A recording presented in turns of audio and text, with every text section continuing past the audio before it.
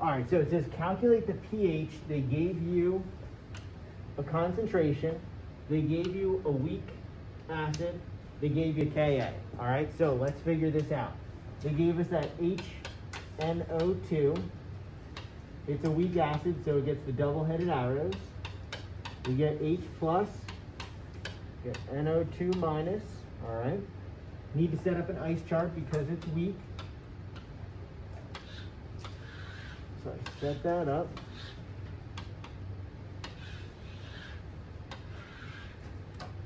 And the initial concentration is 5.00 molar. These are 0. And this one is a minus because it's our reactant, so we're losing it, using it, so we get minus X, and then these are going to be plus X and plus X.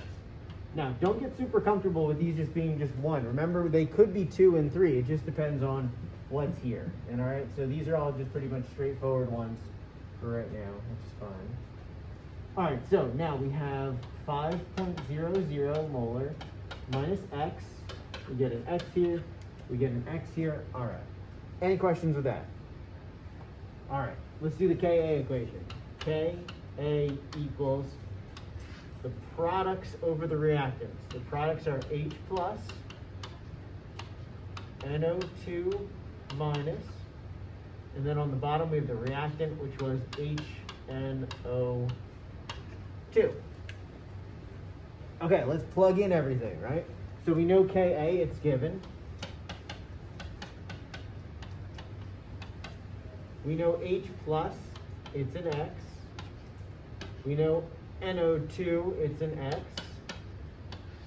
We know HNO2 is 5.00 minus X.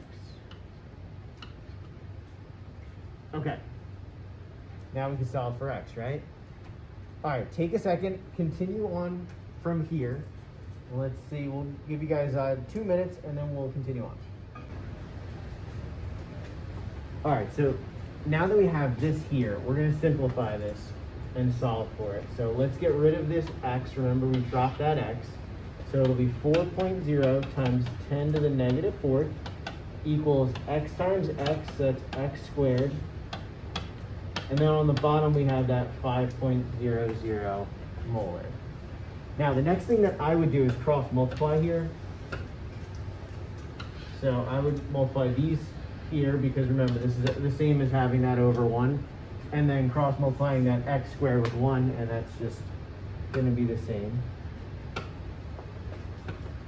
Okay, so this would be 4.0 times 10 to the negative 4th times 5.00 molar equals X squared.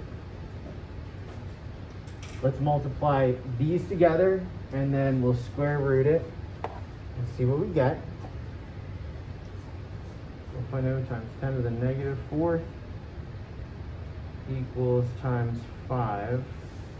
When I did that, I got 2.0 times 10 to the negative 3rd molar equals X squared.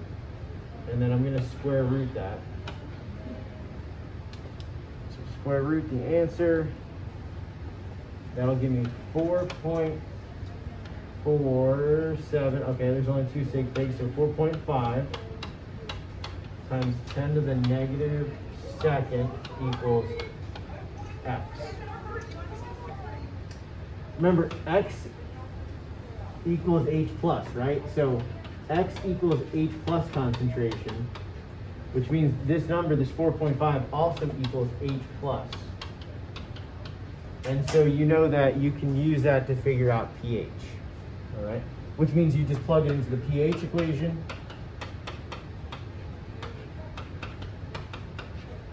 All right, so we plug that in, pH equals negative log 4.5 times 10 to the negative 2nd.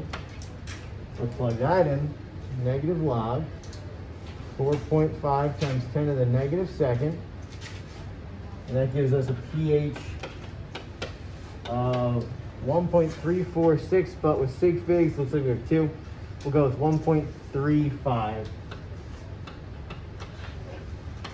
is the pH for that.